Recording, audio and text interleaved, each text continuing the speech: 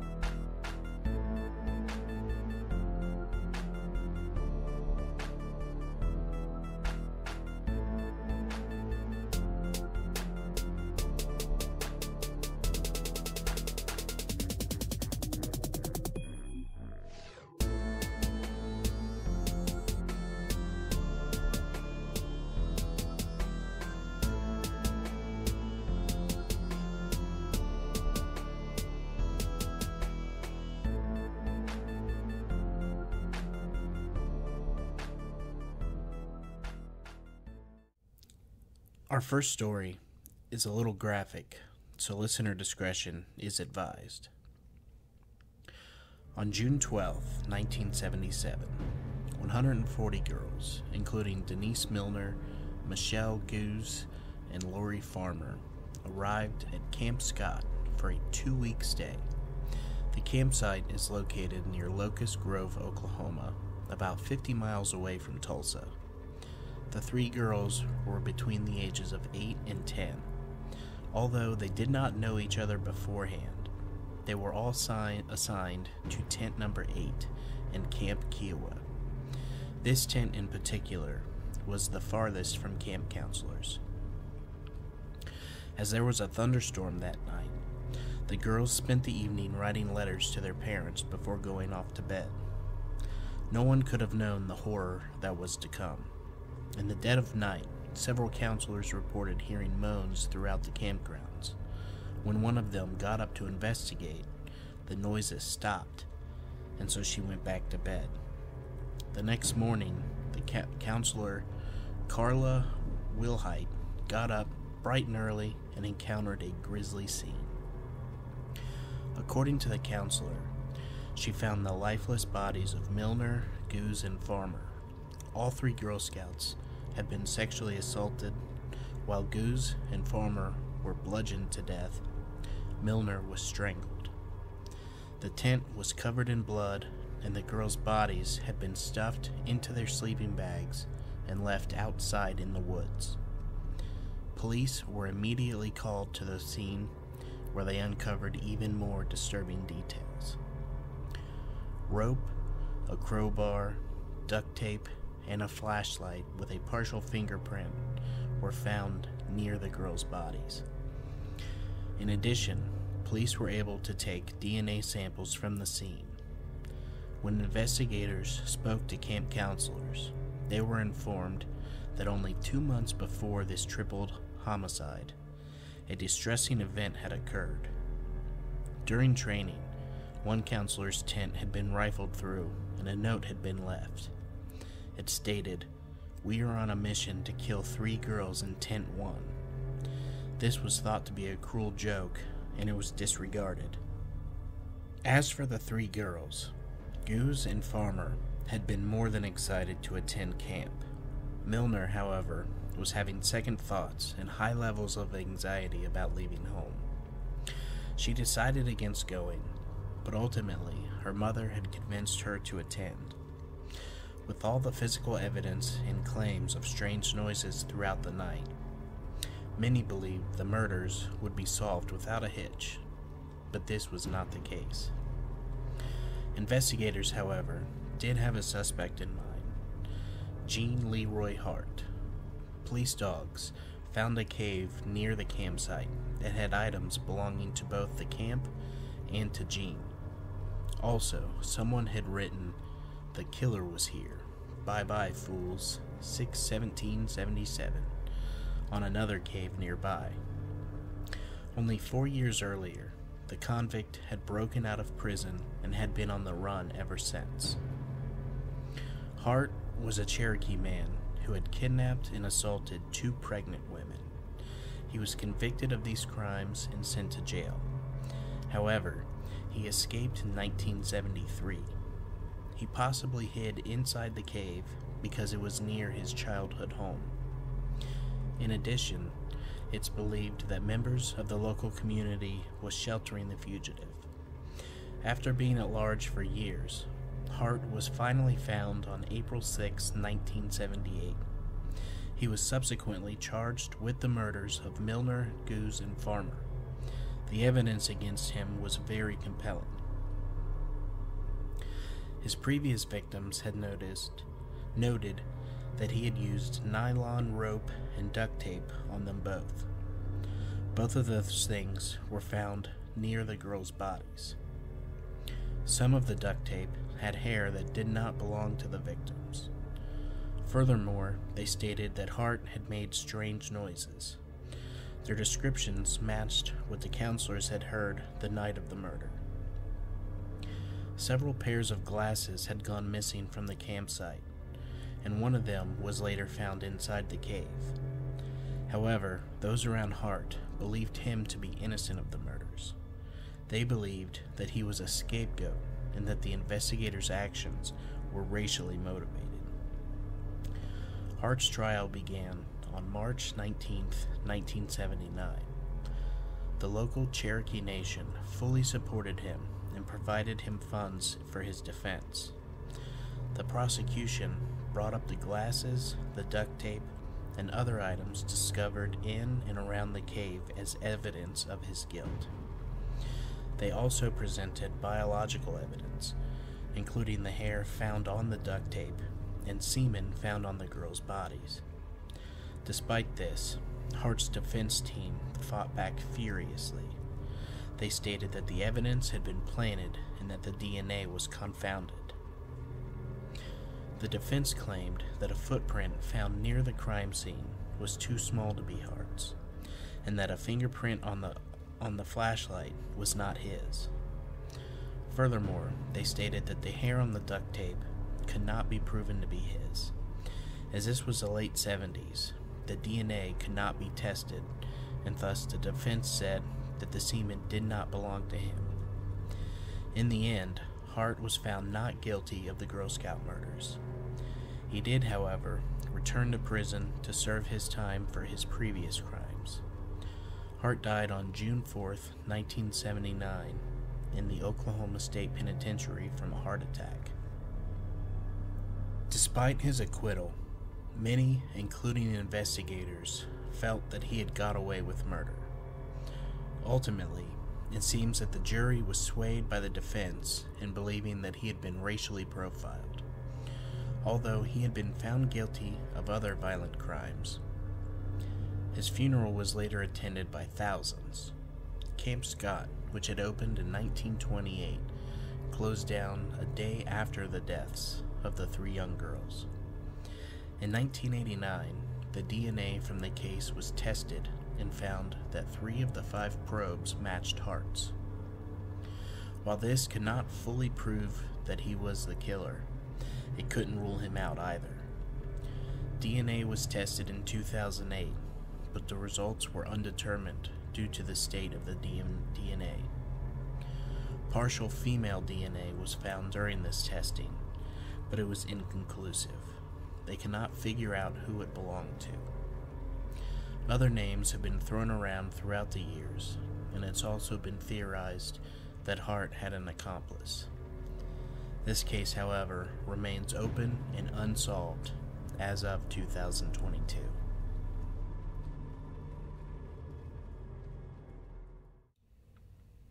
I really hope that he was the man that did it, because then he was in prison for the rest of his life. Such a horrible thing to do to 3 innocent girls who still had full lives to live. I hope that they had the right man in custody and that the real killer isn't still out there somewhere. Our next story comes from my favorite website. As always, I will be reading from the author's perspective. When I was a young child, the best thing in the world was waking up early on Saturday morning for cartoons. At 6 o'clock on Saturday, the first thing they would show was Mr. Peppermint, along with his right-hand puppet Muffin, and after that was over, they would start showing the good stuff like He-Man and Transformers. Clearly, I was a child in the era of good cartoons before Pokemon took over the world. The child in me loves to sleep, and I was no different when I really was a child.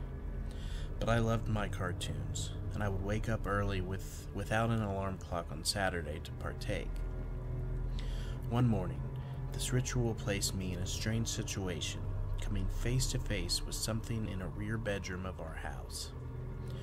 Being the first person awake that morning, and being only 5 or 6 years old at the time, being stealthy was important, because if Mom or Dad caught me, they would send me back to bed, and I would miss some of my favorite shows. I remember getting out of bed and creeping down the hallway to our front room where the television was located, turning on the TV and finding the right channel for Mr. Peppermint to be doing this thing. I watched Mr. Peppermint and Muffin argue for a few minutes, and I then heard a soft noise coming from the rear of the house.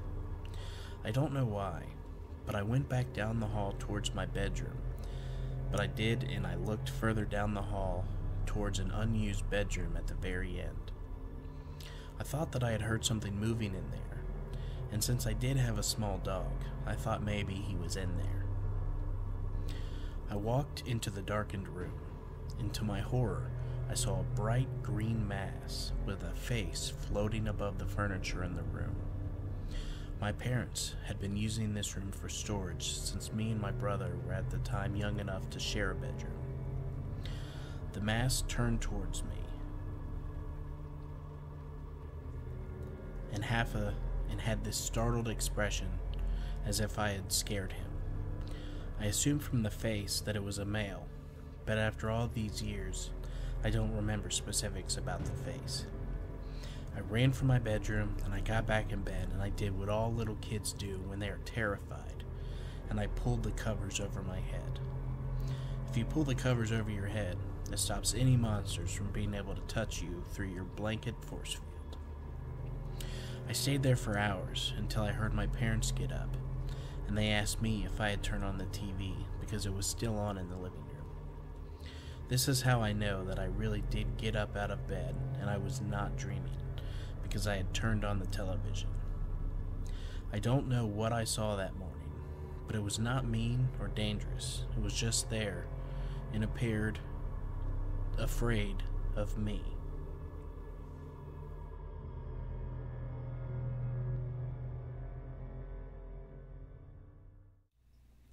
Our final story is also from YourGhostStories.com and is about a non-human entity. I was only 15 when we moved to this old-fashioned house in the province. Everyone was very hospitable and happy. I was wondering about how they can live so simple when everything could be more exciting. I became interested in their lifestyle, and I started talking and asking about anything that came to mind, until my uncle started to tell me, "You should always be careful and aware of your surroundings, because this is a new place for you, and you are a new face for everyone in this town." I don't get what he meant, but I just agreed and moved on. One night, as I was about to fall asleep, I heard a weird noise.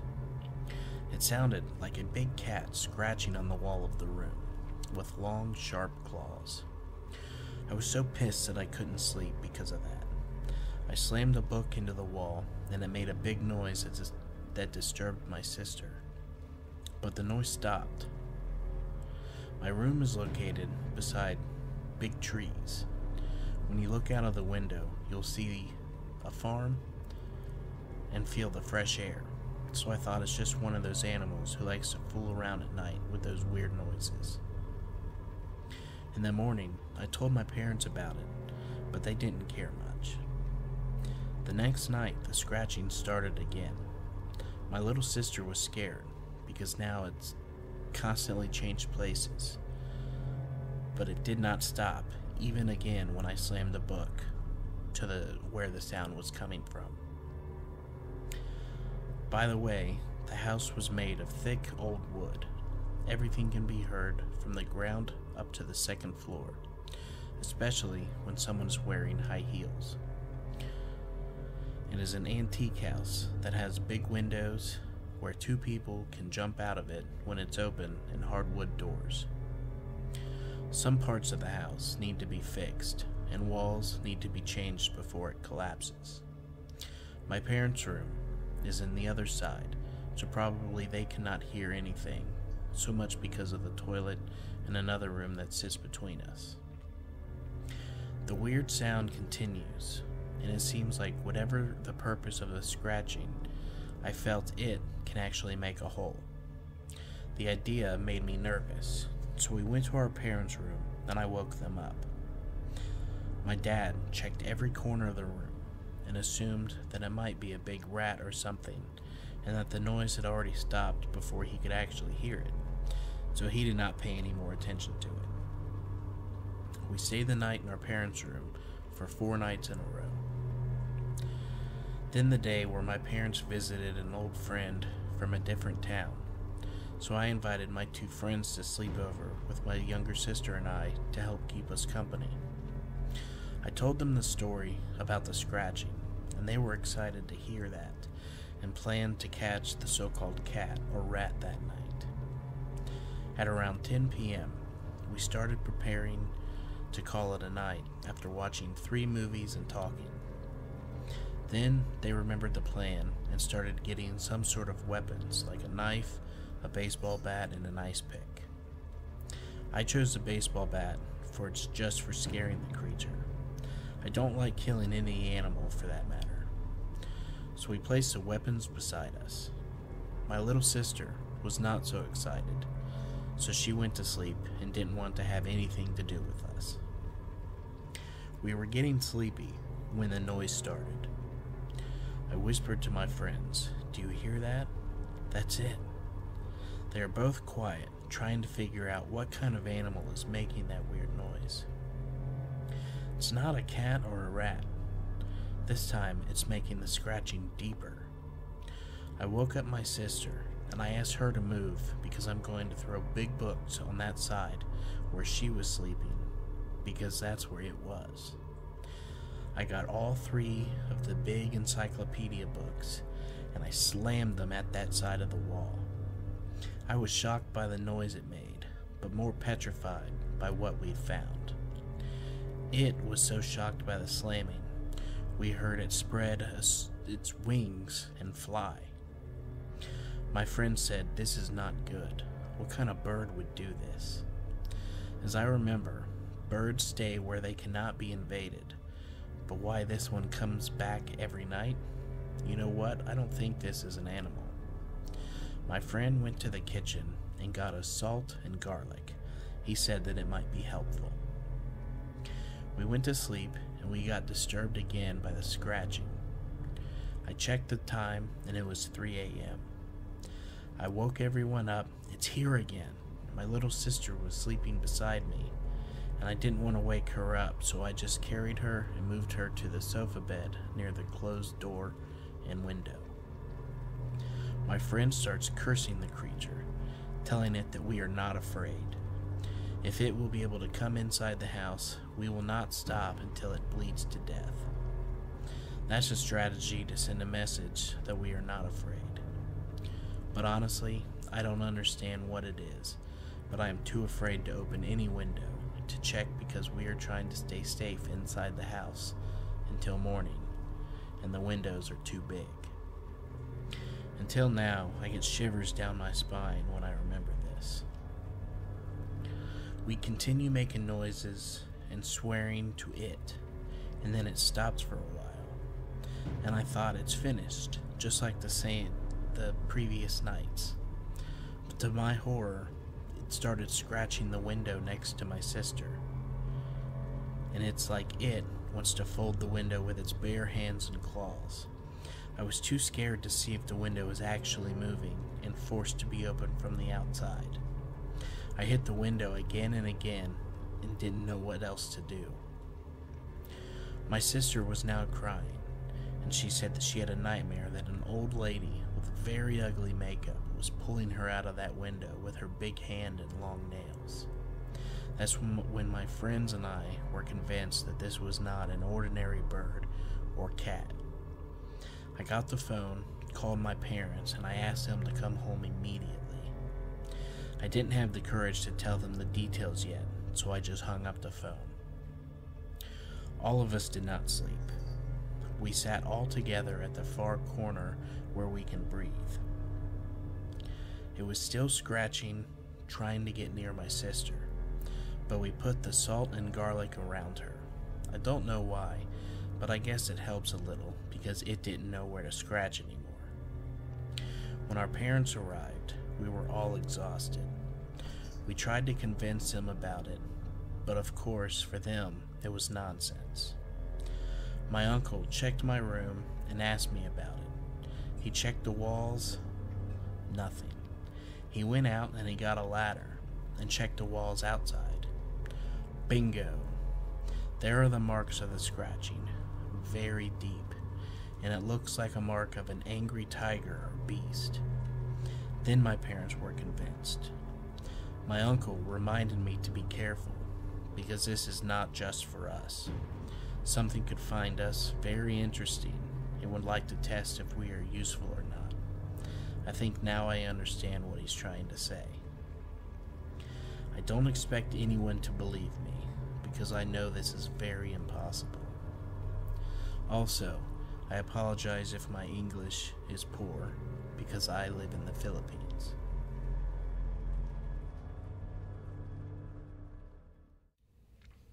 Well, that is going to do it for today. I hope that everyone enjoyed the stories, and if you could, please rate and review on Spotify and Apple Podcasts. A 5-star rating really helps others to find this podcast. Don't forget to join us on Facebook, follow us on Instagram, and subscribe on YouTube. If you are a fan of the show, please consider helping to support the show by subscribing on Patreon, with monthly bonus episodes starting at the $5 tier. This month's bonus episode was scheduled to come out today, but it will be out tomorrow. Once again, thank you all for listening, and make sure to keep those doors and windows locked, and stay ready for Ohio Unsolved.